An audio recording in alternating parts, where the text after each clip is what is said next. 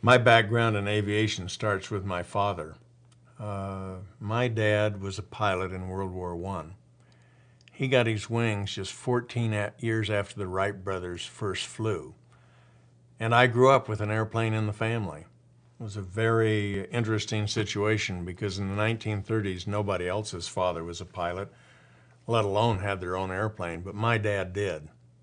So I grew up with aviation.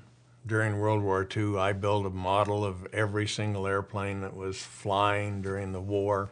So I was fascinated with flying to begin with. And then you project that beyond flying to the black and white Buck Rogers movies that I used to watch when I was a little kid and think, oh, flying is terrific, but if I could just go into space, just go up there and see it for myself.